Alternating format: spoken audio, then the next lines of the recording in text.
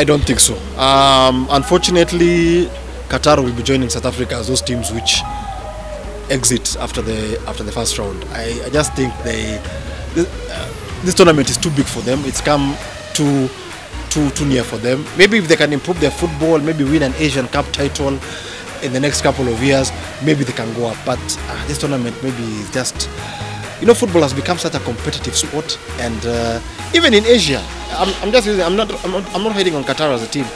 If you rank them in Asia, I can't see them beating Iran. I can't see them beating Saudi Arabia. I can't see them beating South Korea. I can't see them beating Japan. And for me, those are the four heavyweights of Asian football. So clearly, this could be a journey too far for them, and they'll exit on the group stage. But I guess they'll be very good hosts for the thousands of fans who are going to Qatar for the next 1 month.